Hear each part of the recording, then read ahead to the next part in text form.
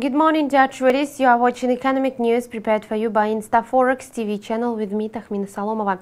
The US dollar was declining against the other major currencies ahead of the coming presidential election in the United States. Hillary Clinton started giving way to the other candidate, Donald Trump, as the FBI stated it would extend investigation into Clinton's private email use while she was Secretary of State.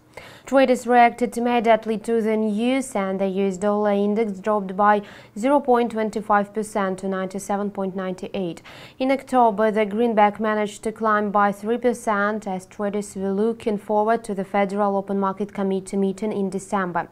As for sooner events, investors are awaiting the labor market statistics scheduled for release in the US Friday.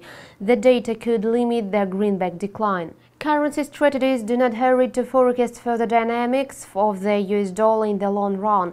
Yesterday, an upbeat report from the US failed to underpin the US currency. The Institute for Supply Management reported that business activity growth in the US manufacturing sector accelerated, with the corresponding index rising to 51.9 in October from 51.5 in September.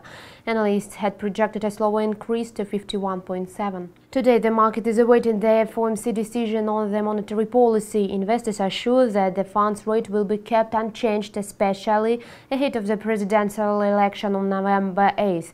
Experts price in a 73% chance of the Fed's monetary tightening in December.